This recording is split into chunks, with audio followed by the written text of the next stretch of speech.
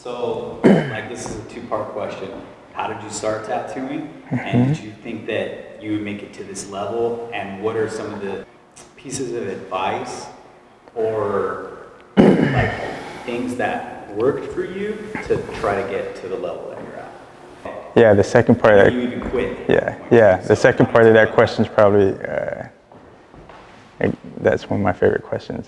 I started, I went to art school in San Francisco. When I graduated from there, I was looking to get into character design, but I would hang around tattoo shops over there, a couple of friends out there, and came back here and just picked it up.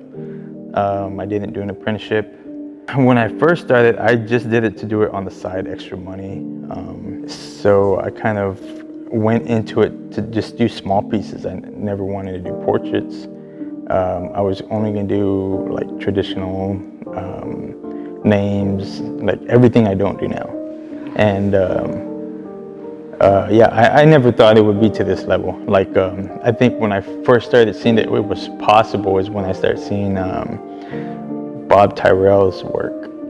When I saw his work, really before that it was Mr. Cartoon. And I was like, well, maybe I can replicate that style because it's lines and then a little bit of shading. Then I saw Bob Tyrell, and that's when I was like, there's no way I can do portraits. Like, I'm not gonna get to that level. And then I just kind of got asked to do a portrait once. I did that portrait, and it was just, you know, straight lines and a little bit of shading, and I was pretty happy with it for what it was. And just from there, I just started taking in more portraits. And then finally I realized that I could probably do more realism pieces, and I got a little more serious with it. The one thing I did that probably pushed me was over the edge was I sacrificed everything. Like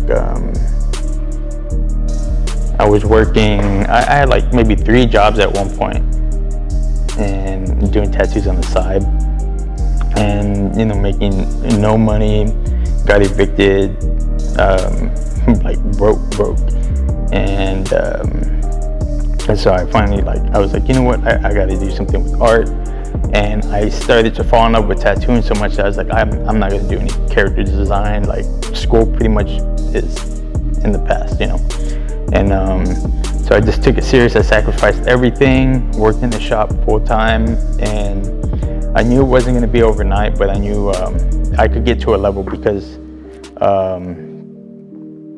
I saw like the progression, and I think this was probably close to 4 years ago, and I've been tattooing for 11, and I think that's when my work started to really get on another level. You know. So I think pretty much is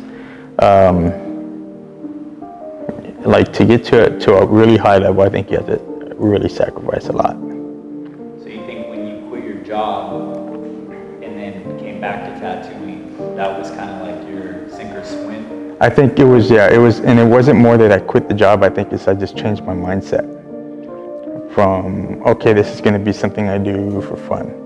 You know, it was more like, this is what I do. It's what I'm going to do. Yeah.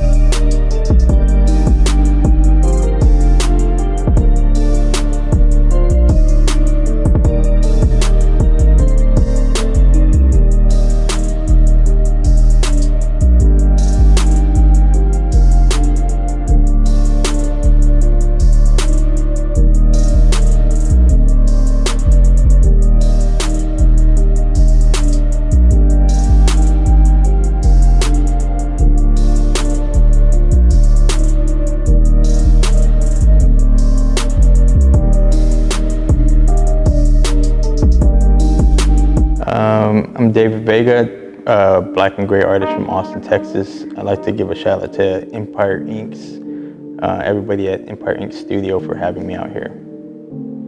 Nice.